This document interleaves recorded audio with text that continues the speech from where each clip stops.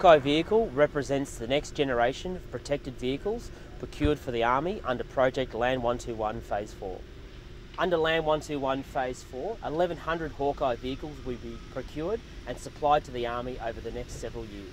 The Hawkei platform includes many innovative and smart features, including the integral computing system, the central tyre inflation system, interactive vehicle monitoring and diagnostic systems, and world-class survivability.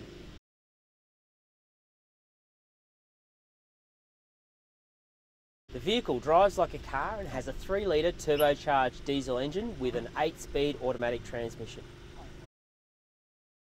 The feedback we're getting from troops on the ground is that the vehicle is very easy to drive, has a lot of power, is very easy to use, and they love to operate out of it.